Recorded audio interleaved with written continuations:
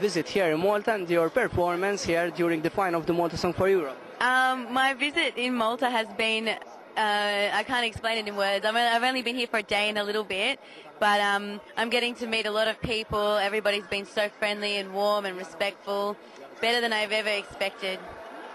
You won the Australian Pop Idol. How was your tour? You recently just finished your tour. The tour was the same. It was better than I expected. I had my Melbourne band travelling with me all over Australia, and we got a very good response from the crowds.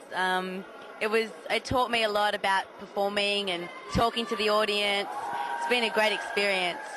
What's your feeling during your performance along with Chiara during the song Angel, the Eurovision entry for Malta in 2005? Well, firstly, I was very honoured. When I heard her sing today in the rehearsal, I was just thinking, oh my goodness, I can't believe I'm singing with such a fantastic performer. And then I got on stage and I was even more nervous. But then when everybody was so standing up and clapping and looking so emotional, it gave me that confidence to keep going. It was good. Finally, what do you think of Vodka, the Maltese Eurovision entry now in Belgrade for the next edition? For me, to audition. What do you think of Vodka? Vodka? The Eurovision entry selected by the Maltese. Oh, great. I would have chosen that too. By Morena. Yeah.